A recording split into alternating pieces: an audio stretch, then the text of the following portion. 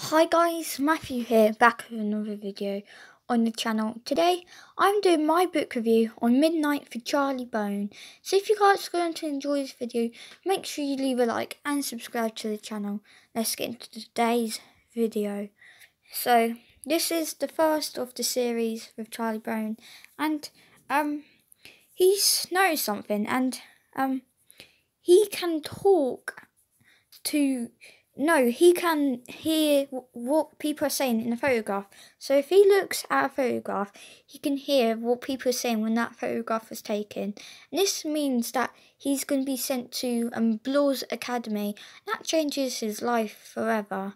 And there's also this person that needs to be waken up. He needs to find out how. And she needs to be given back to her aunt. But will he be able to do it?